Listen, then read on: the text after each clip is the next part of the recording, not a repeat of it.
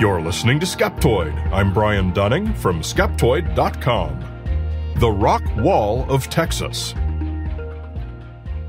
Welcome to the show that separates fact from fiction, science from pseudoscience, real history from fake history, and helps us all make better life decisions by knowing what's real and what's not. The city and county of Rockwall, Texas, did not get the name by accident. It's known for what appears to be an enormous system of walls made from stone bricks, nearly all buried underground, such that if you try to excavate for construction, there's a solid chance you may run into one of these. Many locals are consumed with trying to figure out who built these walls and why. Was it the earliest Native Americans, or perhaps even a much older civilization that predated them? Or is there some other explanation for this region covering some 50 square kilometers, laced with these enigmatic buried stone walls? Luckily, today we have Skeptoid on the job. The walls are of varying height, often several meters. Their thickness can be up to half a meter, usually less, and sometimes as thin as a few centimeters. The wall's length has been harder to establish. Since they're buried, one would need to do a lot of excavation to follow them. Although they're sometimes described as a single wall that encircles the city of Rockwall, that's not the case. They are segments only, found throughout the region and aligned randomly in all different directions. They appear to be masonry walls made of rocks cut into large blocks, usually the better part of a meter in length and perhaps a couple of hands high, set in a reddish mortar. Most strangely, there is no historical record of any civilization who may have built this most curious structure. The Rockwall's history goes back all the way to 1851, 10 years after the first settlers arrived in the region. The story is told best in a 1932 issue of the University of Texas Bulletin. One of the group, T.U. Wade, while digging a well on the east side of the valley of the East Fork of Trinity River, near the western edge of the present town site of Rockwall, discovered a wall made of jointed sandstone blocks. Because of the strikingly artificial appearance of the wall, current opinion held that it was built by a prehistoric race. Both the town and county of Rockwall derived their names from this wall. And other similar walls were discovered in the neighboring area. Perhaps the best paper I've seen on the history of human knowledge of the rock wall was published in the journal Field and Laboratory in 1950 by a geologist from Baylor University named John Napier Monroe. He writes that in 1874, the first recorded scientific visit to the walls was made by Richard Burleson, an assistant state geologist for Texas. He found that they were igneous dikes, formed when magma flows into an existing vertical fracture and fills it. Various stresses fracture that new igneous rock in both the horizontal and vertical planes, causing the block-like appearance. The softer outer rock eventually disintegrates and is replaced with sediment, leaving, apparently, a buried rock wall. Then, in 1901, the prolific Texas geographer Robert T. Hill, in the employ of the U.S. Geological Survey, identified the walls as clastic dikes. A clastic dike is when a sedimentary material fills the fractures and later hardens into rock such as sandstone. In 1909, another geologist from the U.S. Geological Survey, Sidney Page, concurred with Hill's clastic dikes, and writing in the journal Science, added that there were problems with the view that these were human-made masonry walls. In a photograph at hand exposing a portion of the dike near Rockwall, it may be seen that many of the vertical joints occur above each other, i.e., they are not broken, which condition would not exist in a wall constructed by hand. It may also be noted that the curve to the upper surface of one block exactly fits the curve on the undersurface of the next block above, which leads to the same conclusion. The weathered sands between the joints, stained with iron oxide, have been mistaken for mortar. So it would have seemed like the matter of these walls being artificial masonry structures had been thoroughly debunked. And among scientists, it was. But the general population of the world does not get its information by digging through the annals of the Bulletin of the U.S. Geological Survey. In this case, they got their information from, well, let's just say a more colorful source. Just as we have Graham Hancock and various other pseudoscientists vomiting foul fake history all over us today, they had the same more than a century ago. In this case, it was a man who would have been a star on Ancient Aliens if it had existed then. The Hungarian-American Francis Victor Kuhn was born in Mexico City in 1896. Unlike his counterparts today, he actually did study archaeology at the University of Geneva, and in his 20s worked on excavations in Carthage. But upon abandoning academia early, he turned his life in a whole new direction. He adopted a new name and persona, calling himself the Count Byron Kuhn de Prorock. He began traveling everywhere with a cameraman, starring in his own newsreels, always wearing a pith helmet and clad in all the trappings of the trade. He published mass-market books with fantastical titles: Digging for Lost African Gods, In Quest of Lost Worlds, Mysterious Sahara. The New York Times often gave him full-page articles promoting his books and discoveries, among them one titled The Strange Discoveries of Count de Prorock. The Count, as he preferred to be called, fueled all this publicity with more expeditions, always in pursuit of something legendary and generally non-existent, most notably a lengthy search for King Solomon's mines, a temple belonging to Alexander the Great, the biblical land of Ophir, and of course Atlantis, which he claimed had been in North Africa. Today, the Count is regarded as a tomb robber of the very worst kind, having never hesitated to steal sacred human remains and other artifacts, often illegally, to sell to Western museums. And so, when the Count arrived in Rockwall in 1925, he was quick to prove those meddling scientists and historians wrong.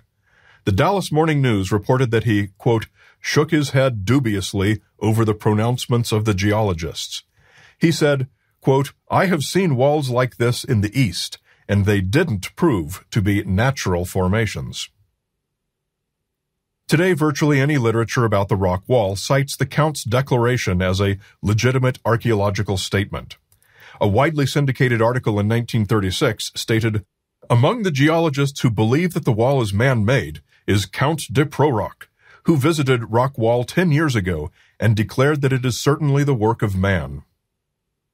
Even today, the Rockwall County Historical Foundation's website says, Count Byron de Prorock examined exposed sections of the walls and concluded they were constructed by a prehistoric race. But of course, the Count was not a geologist, and his whole career shows that he was always far more interested in showmanship and sensation than in historical fact. After his visit to Rockwall, his comments renewed interest in a news story from 40 years earlier, when local papers claimed someone had found the skull of a giant.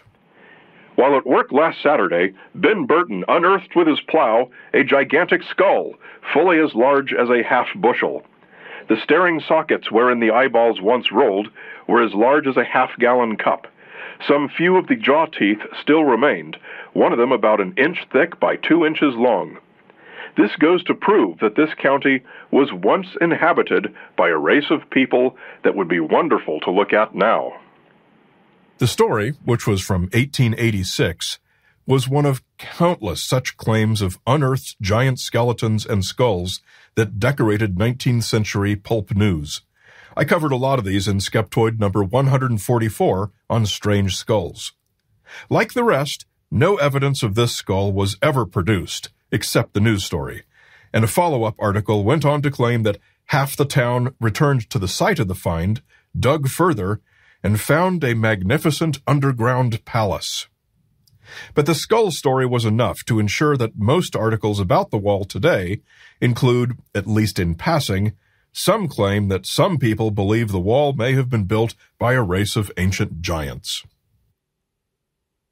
The attention was sufficient to prompt the producers of A&E Network's show America Unearthed to cover the wall in 2013.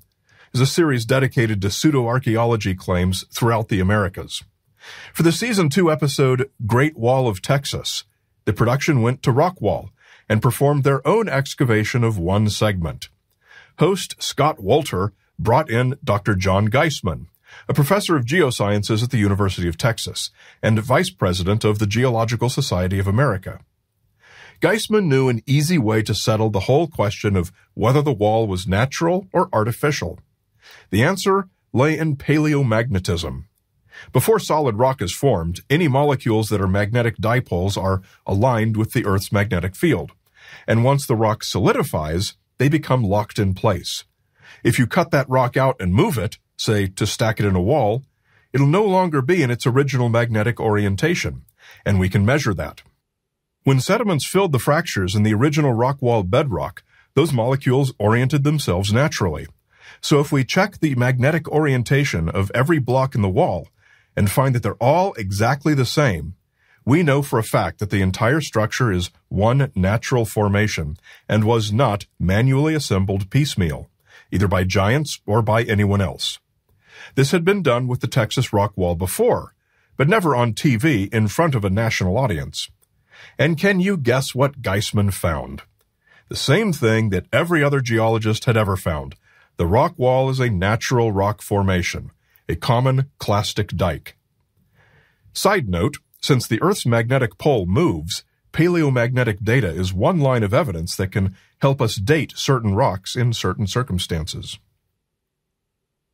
Should you happen to visit the Rockwall County Historical Society, you'll find a section of wall reconstructed from stones removed from an actual excavation.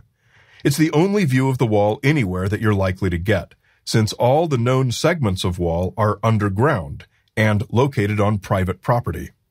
The museum section on display is nice big chunky blocks, representative of the most compelling sections of wall that have been photographed during excavations. And to their credit, they acknowledge that the scientific analysis is pretty clear that these are simply clastic dikes of the same type found in countless places all around the world. But they still give you enough to let you enjoy the local story. It's a great story, in that it gets people interested in following a thread that leads to a cool science conclusion that's probably new to them. And stories that lead us to science are the ones most worth celebrating. Special thanks to Skeptoid's in-house geologist, Andrew Dunning, for his invaluable assistance with this episode. We continue with another surprising and important application of paleomagnetism in the ad-free and extended premium feed. And if that doesn't tickle your fancy and persuade you to become a premium member, I don't know what will. To access it, become a supporter at skeptoid.com/gopremium.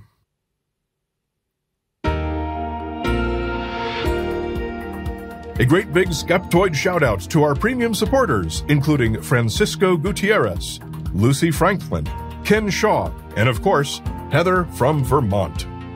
I'll be at SciCon in Las Vegas in 1 week. I'm not speaking, but I'll be hanging out and hoping you'll be there too so you can buy me that beer you feel you owe me from all these years of Skeptoid. And the week after that, I'll be hosting our official Skeptoid adventure to Death Valley. 50 of us will struggle to survive in the world's most notoriously deadly place, and also enjoying sociable beverages in the evenings. Make sure you're signed up to the Skeptoid newsletter at skeptoid.com so you don't miss the next Skeptoid adventure.